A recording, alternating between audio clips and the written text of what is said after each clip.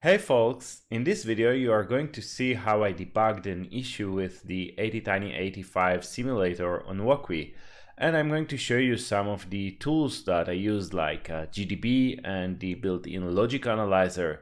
So let's get started. It all started when this issue about the RGB LED landed in my inbox, and that's Franzinino, which is an ATtiny 85 board, and they say the code below is not working. There is this link, so if we open it, we can see an example, and this example is actually of a configuration that does work.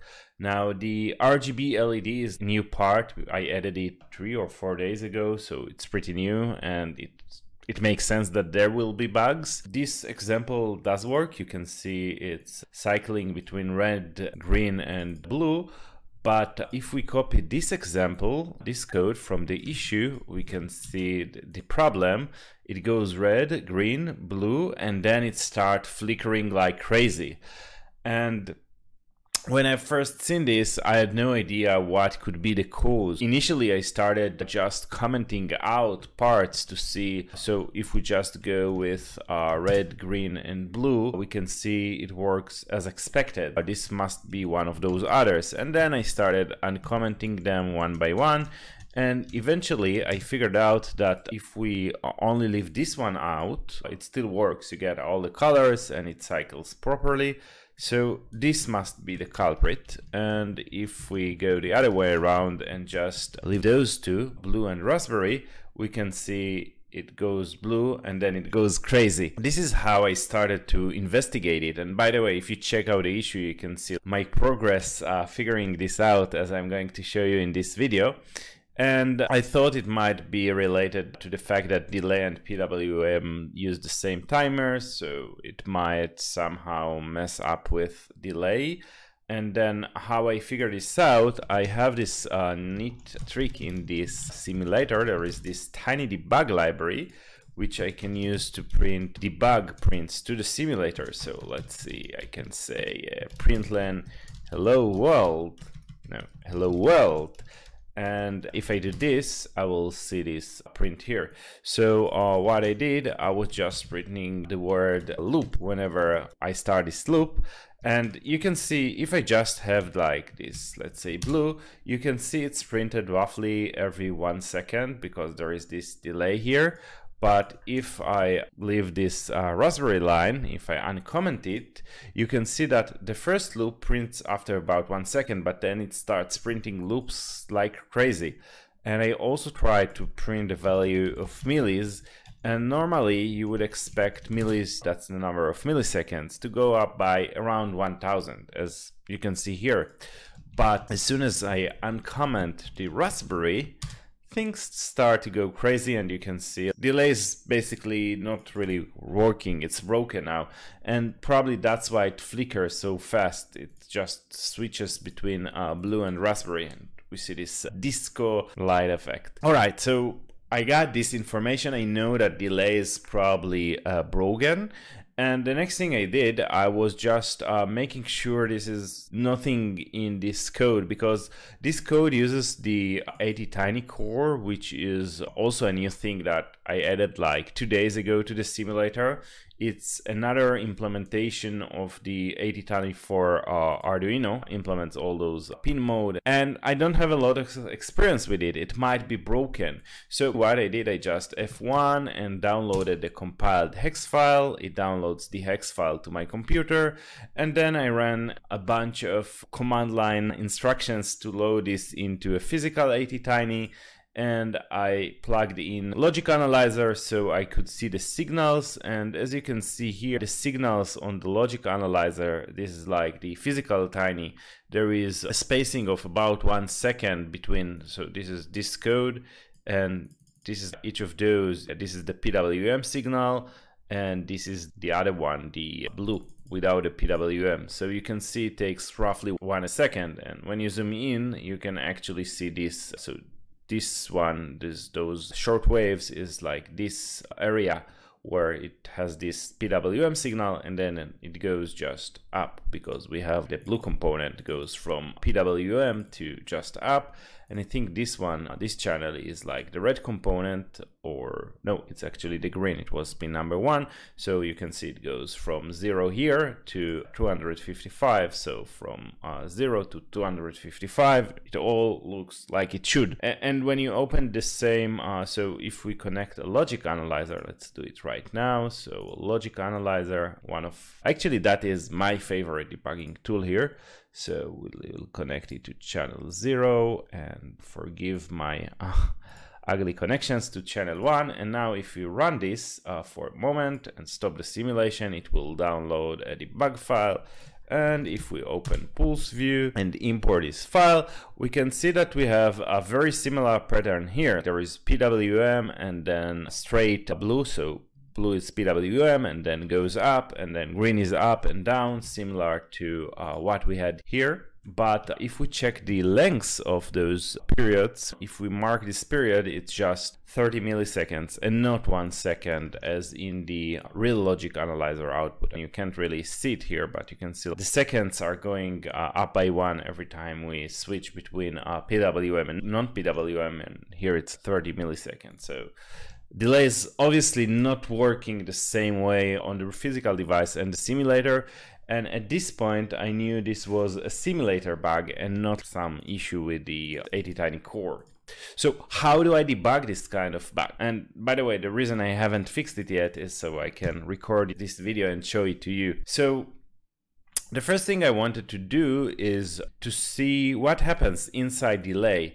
And for that, I'm going to use a GDB. And then if we go to the docs, there is a good guide about how to use GDB. It's pretty basic, but it shows you like the keyboard shortcut and everything. And there is also this cheat sheet. You may want to check it out. Basically have the cheat sheet available. It shows all the important commands, especially for debugging Arduino and AVR. Yeah, let me show you how I do it. So the first thing I'm going to do is just F1 and start web GDB session, debug build, and I'm actually going to open it side by side with this simulator so I can see them both. And as I can see, the program is now paused. It hasn't really started. It's like at the beginning. Let's make the font a bit larger and reload this page so the window is sized properly. And the next thing I'm going to do, I'm going to set up a breakpoint inside delay. So no caps lock, break delay. We'll see what happens there. Breaking there, I'm going to continue. And we can see we had a first sprint. This is the millis, it's 0, and the program is stopped. It's still like at the very beginning. And the thing I'm going to do now, this is if I go to the backtrace and look at main, I can see, or sorry, look at loop. I can see it's in line 21, so it's here. And I know that the first delay is working. If I look at the trace, I can see this is the first delay, full blue, and not the PWM, and I can see it's about 1 second. So the first delay is okay, only then it gets somehow corrupted after setting the color to raspberry. I'm going to continue to skip over the first delay, which I know is fine. And as you can see now, we got again into the breakpoint, but now the time has advanced to about 1 second. In the simulation, we must be here. And if we go to frame 1 again to main, we can see we are in 23. And if we step into delay, we can see the code inside delay. I'm going to switch to the text UI mode of GDB. That's a cool mode that lets me see the source code that I'm debugging. So layout source, that's the text UI. And as you can see, I'm inside void delay, the first line. So this is the source code for delay. And if I next run to the next line, I can print the value of start. That's the number of microseconds since the program has started running. It looks a bit low. I think, yeah, it's because we are converting it to a 16-bit integer, so it cuts some of the information, but we can just print micros to see the full value. That makes more second, about 1 million microseconds. Anyway, you can see there is like this loop that basically busy waits until the time passes. It counts the milliseconds until we get to 0, and it does this sort of calculation. Now, what I was curious about was to see how those values advance in the loop. So I wanted to print the values of all those variables whenever I get to this line that decrements the number of milliseconds. So it starts with 1000 because we call delay with 1000. And for that, I'm going to use a useful feature, one of my favorite in GDB, that's called a dprint, debug print. So this is how it goes: dprint, and then I tell it the name of the file and the line number. So in this case, so this is the name of the file, wiring.c, and the line number. So I want to stop in wiring.c at this line 523. Whenever I get there, I want to print the values of those variables. So it's printf style format string. If you are not familiar with that, just Google that, but basically it will replace any %d with the value that follows the comma after the string. And then I'm printing the values of this ms variable and start. So start is starting it's getting the number of micros initially, but then whenever we decrement the milliseconds, we increment start by 1000, so keeping them in sync. And then we also print the values of micros and millis to see what this function return. You can see that we have this while loop. It could have actually been an if condition. It's a strange way to write this, but basically what we are doing here we are checking if this is true. So if the difference between micros and start is 1000 and more, then we decrement microseconds because 1 milliseconds has passed, and we add 1000 to start to restart this process. If you write here if instead of while, it will probably do the same. Not sure why they did it with while. There is probably a reason. Anyway, since this is looking at a value of micros, it's super useful to know what micros looks like whenever we increment the number of milliseconds that we have to wait. We would expect those numbers to increment by 1000 because that's what the condition does. I added this debug print, and then let's TUI disable to remove the source code view so we get full screen debug output. And one annoying thing about this text layout is that you lose the command history. We don't see the previous commands. If we go up with the arrows, we can still see them, but we don't have this nice log on the screen. And then let's continue. So now we should be seeing all those debug prints that we added. And we can continue, and as soon as we continue, I already spotted this kind of discrepancy. Yeah, let's wait until it fills the screen, and then it will ask us if we want to stop, and we stop. So yeah, you can see that when it hit a breakpoint, the number of milliseconds decreased by 1, as we can expect, and start has increased by 1000. But something interesting is happening with micros. You can see it went up, so 1001, that makes sense, 1002, and then 1004, 1004, 1005, and then it went back to 1003. So there is something fishy going on here. Micros shouldn't go back. Time should go only forward. So this is a bug. And then you can also see millis doesn't exhibit this behavior. Millis does go forward in time, and you can see like they get desynchronized here, and then they get back in sync here. So there is something strange about micros. It doesn't always return the right value. Sometimes it returns a value in the future and then goes back. That's weird. You can see this here, exactly my conclusions from this debugging session I did just 1 hour ago. And then I went to look into micros to see what the implementation looks like. So we can use the list function of GDB to view the source code of micro. Actually, it seems to be a bit off for some reason. Let's try. Yeah, I guess it shows us, yeah, it does look like micros. I wonder why it seems a bit different than my previous debug session. I think if we go to layout source, list micros, yeah, we can see this here. And then what I want you to notice here, it's pretty complex. And again, I'm not sure why we are getting a bit different version than what I got an hour ago. That's interesting. Yeah, maybe I was running against a different version of the ATtiny core. I'm not sure. It should have been the same.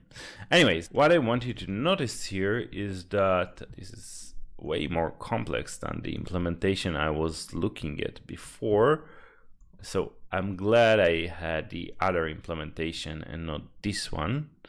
You can see here, there is this place where it tries to check if this TOV 0 bit is set, and TOV is a timer overflow. It happens whenever the timer of the AVR overflow from 255 to 0, and then it increments this variable. And what I basically did, I added another debug print. So let's do it here. So that was 391. So dprint yring.c at 391 and just print overflow.